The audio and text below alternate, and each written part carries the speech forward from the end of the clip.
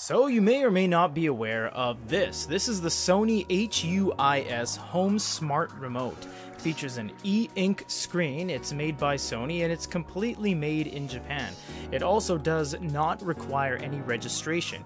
You simply just start it up, point it at something, and it works as long as you're on the right thing. For example, the air conditioner. It'll work on air conditioners, it'll work on TVs, it'll work on anything. You can even add things to it like photos, manga, PDFs, or even ebooks. Yes, it's an all-in-one, fully customizable unit. You can even add your own logos and recording modes and whatever you want. There's really no limit. And you can have pages and pages of commands, and it's all just e-paper, and it lasts forever. We've had this on for about 4 months straight of using it in our studio, and we're only at 25%. Now that you're caught up on that, which you can also see the video card up above if you want to look at the full review, they make a cradle for it, which we actually didn't know until recently. And it comes in its own box. It's called the HUIS 200CR. This one in particular is black, but they make a white one. And we've never seen this before, and we've never unboxed it either. I actually don't know how this opens, so like that. Alright, so we're going to open it this way, I suppose.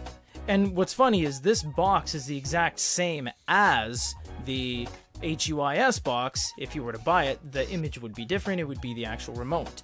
So we have a cradle here, and what do we have else in the box? Wow, you get everything here.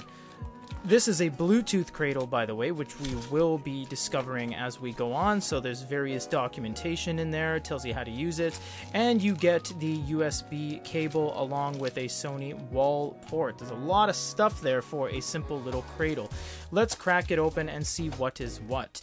This is not made in Japan. This is made in the Philippines, but that's fine. So you get a USB micro port on the back, and you get a single button, and it doesn't look like it's an eject. It looks like some sort of connect or something, and you would simply just place the device in like that, and you are now on the cradle. You could do this kind of monochrome complementary contrast thing, or you can try to find the cradle that is the same color. We actually sell these on the store as of the date of this video upload because we're a distributor of Sony, so we'll be able to do that. But now we have to actually check how this works and what kind of functionality it has and what purpose it serves.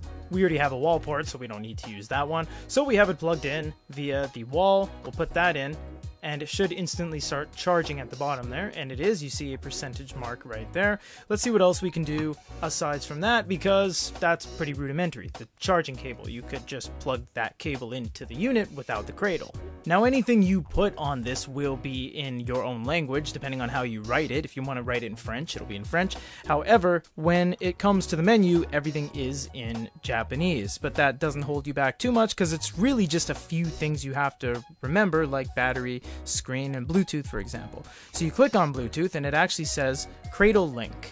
So you click on that and it says wait a little bit. Then it says push the button at the back, so I'll go ahead and push that. And it seems that we are connected.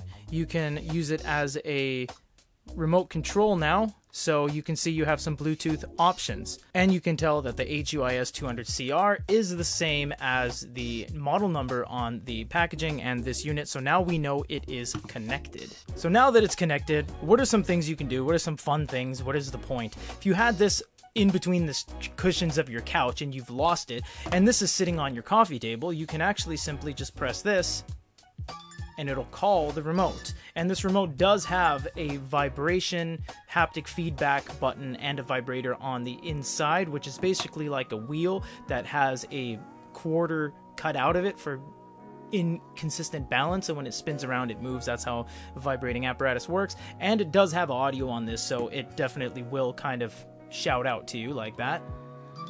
So that's the one thing you can do. And it looks like the other thing you can do, lastly, out of the 3 functions, is controlling other Bluetooth devices with this, utilizing this as a bridge. So if you wanted to control something like a PlayStation, which traditionally doesn't work with the remote because the PlayStation 3 or 4 doesn't have IR or infrared, much like an air conditioner, a refrigerator, a microwave would, or a TV, of course, a DVD player, they utilize Bluetooth. You can actually use this as the bridge to communicate to it. So that's also an interesting feature, and this primarily is a charging cradle. What it really is just for it to stand up, which is weird because this already is designed to stand up, but it acts as a peripheral to call your thing, charge it kind of nicely, keep it all tucked away in the corner, maybe run this down the length of the table so it's kind of hidden out of the way. It's just, companies always have peripherals like this and additional things, but it is nice to see that Sony's continuing to innovate and release new things, even for lesser known e-paper products like the HUIS home remote. If you guys have any questions, comments, or concerns, leave them down below. If you want to pick one of these up, we sell it on the store and we ship anywhere in the world. For Gritty Reader Tech, thanks for watching.